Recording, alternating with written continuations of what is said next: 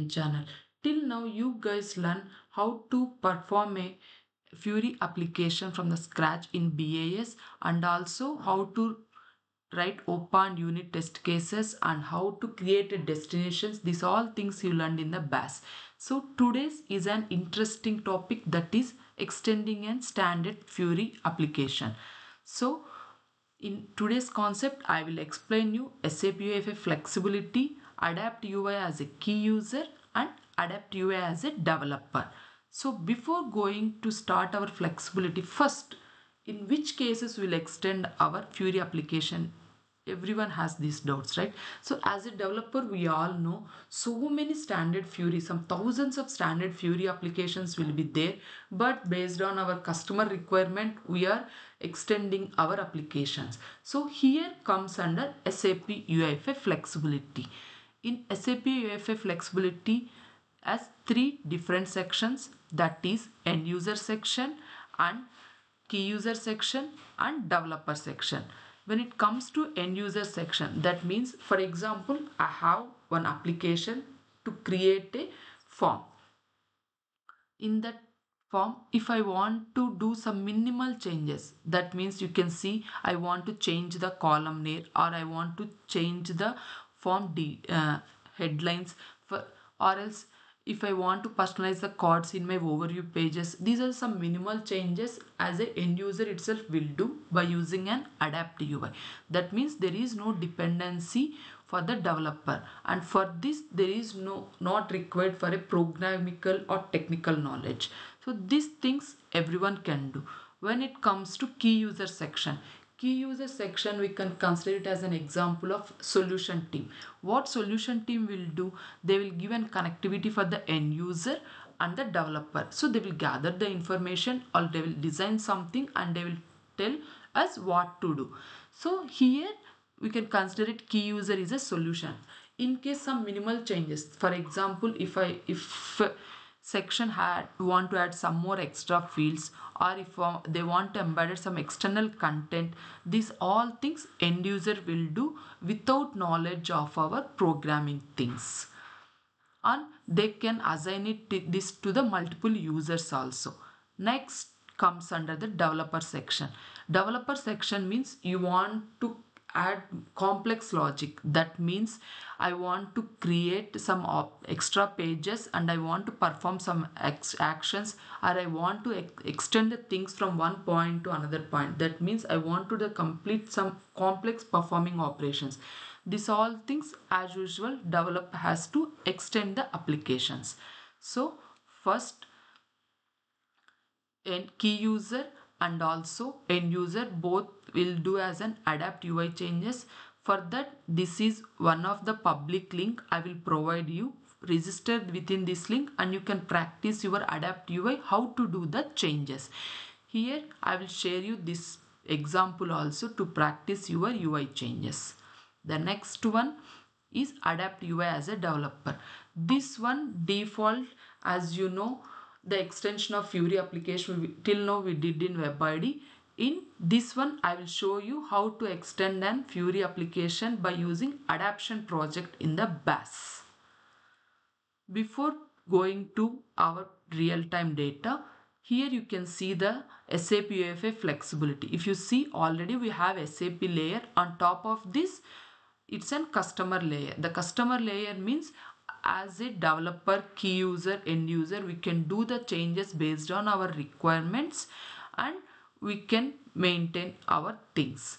And if you maintain this structure for the future use, it won't impact. That means if you update your system also, the key user changes and end user changes will also update. So there is no impact. When it comes to developer sections, it will impact. But if you maintain it as an saving it as a new Z data, your services will update, but your UI elements may not work. So now let's go to the data. For that, what you have to do is just open this URL.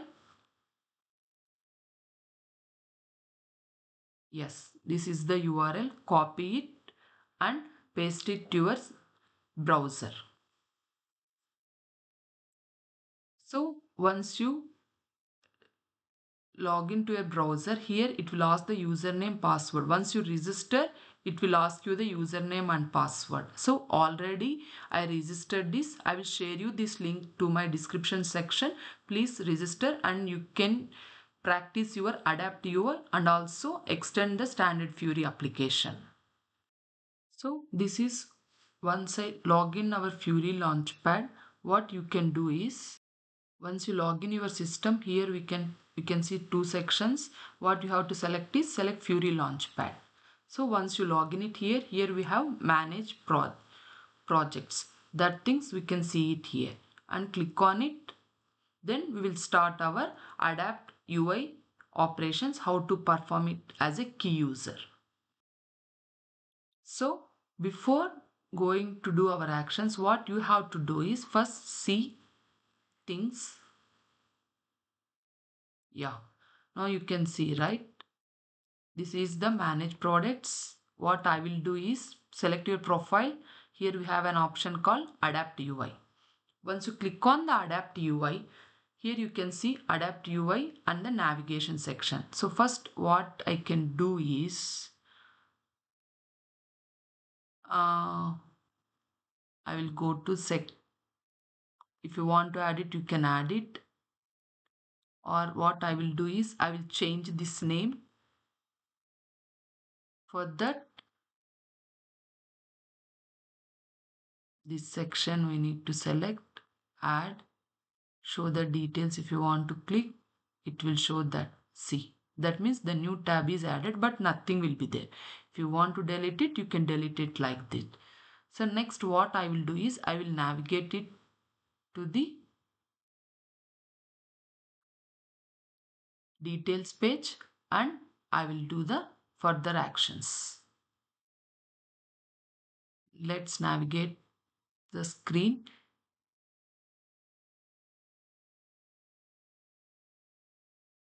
Oh, sorry. To perform actions, we need to save. Then let's navigate it. Now I navigated. Then click on again adapt UI from the profile. Here I will delete this availability. Next what I will do is here this is the form data. Here I will add one more. For that add suppliers. Now within the form added one more. In case if I want to delete this section, click on delete. Now if you see that note section is deleted. Yeah. In case if you want to rename it, you can rename. Now I'll rename it as an inventory. Like that's it. So you guys know, right, how to add the fields and sections. In case in the table if you want to add a column, that one also you can add it. Here select add column. Here I will add the column quantity. Okay. Now you can see the quantity column. If you want to move these positions also, you can move it like this. So these are some simple changes. That means adding the column, adding the fields, renaming the sections. In case if I want to add one more section here, that means one more tab if I want to add, how to do means right click, add a section, notes, we can add it, or else I want to add it as an embedded tag. See, that means this is customization tag. Already existing one, what are things I removed, that one I don't want. Now I want to add a section. For that we have to do is, here we have to maintain some width. I will maintain width like this. Height some 250 pixel. Yeah. Here copy some URL. Let's take this public URL simply and paste it here. For this I want to add a price. Superb. So before going to save, show the preview. If you see, this is the URL. Have you seen here same thing? Now click on save. Now what will happen is the embedded content new tab section is added. So I will rename this one as a price. So now you can see all changes what I did. Like this way we can add your sections and everything. Once you did your change sections, what you have to do is save and exit. So to your for already we did all these changes in your detail page. Now I want to save it for that future use. For that what I can do, click on save as. Now maintain it as a price. So this is the new content I added, right? So I maintain this, name it as a price. If you want to show it as a public, or you can, if you want to set it as a default, that means instead of showing your standard one, you want to see this one as a default, or you want to apply your changes automatically, it will apply. So what will happen, all users can see these changes automatically. Like this we can perform all our actions. See, now the price tag is there. Now you don't want to go this, you want to see your standard default one also, you can see that here. So like this way we can do our adapt UI changes.